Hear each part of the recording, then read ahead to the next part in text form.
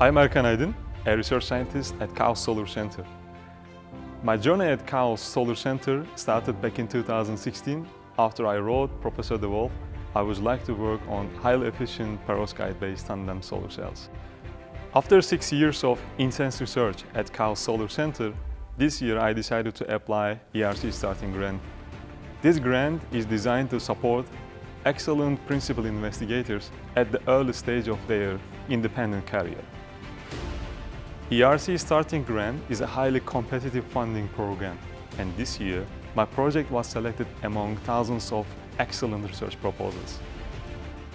This grant was a great opportunity for me to pursue my scientific passion and create my own research team. In a nutshell, my ERC Starting Grant project, InperSpace, focuses on emerging but extremely urgent challenge in the new space era, meeting sharply increasing demand to highly efficient photovoltaics.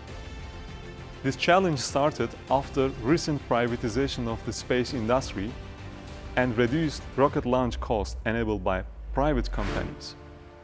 This comes with a paradigm shift in a space photovoltaics field as market is moving to low-cost, high-demand PV supply.